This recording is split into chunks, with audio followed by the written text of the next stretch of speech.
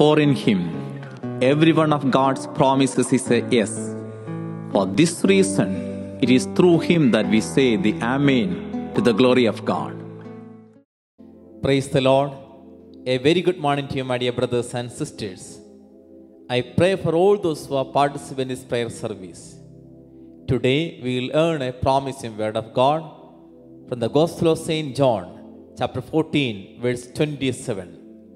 Let's claim this word of God for ourselves.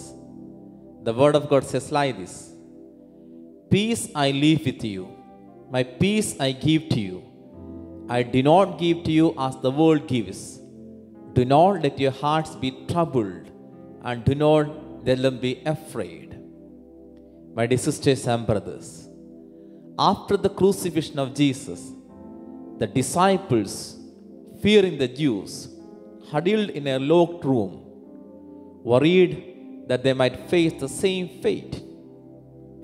Despite the closed door, Jesus, aware of their presence, entered amidst their suffering and fear, saying, Peace be with you.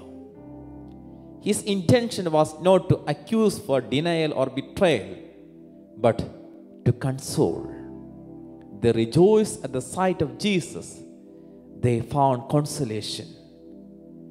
Today, dear brothers and sisters, amidst your suffering and sorrows, Jesus comes, standing and saying, My peace I give you, don't worry. It is not the fleeting peace of the world, but an everlasting peace that no one or nothing can take away. In the midst of your suffering, let us claim Jesus' promise of peace. Peace comes from trusting the promise of God in the middle of your storm. Let's claim this word of God. St. John chapter 14, verse 27. Let's offer ourselves and all the intentions of today, and we pray. Thank you, Jesus, for a new day. This is the day that you have made, and we will rejoice and be glad in it. Great is your faithfulness and your steadfast love, O Lord. I give this day to you and ask that you use me however you see fit. This day is yours. Everything that I am is yours. Be at my side and take control over the affairs of my life. You are the God of the impossible, and there is nothing you cannot do.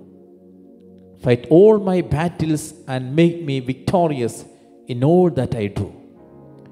Use me as an instrument of your love and grace. Guide my thoughts, words, and actions, and help me to be a source of kindness and encouragement to others. May your Holy Spirit be my constant companion, leading me in the path of righteousness. All praise and glory to you, Father. In Jesus' name we pray. Amen.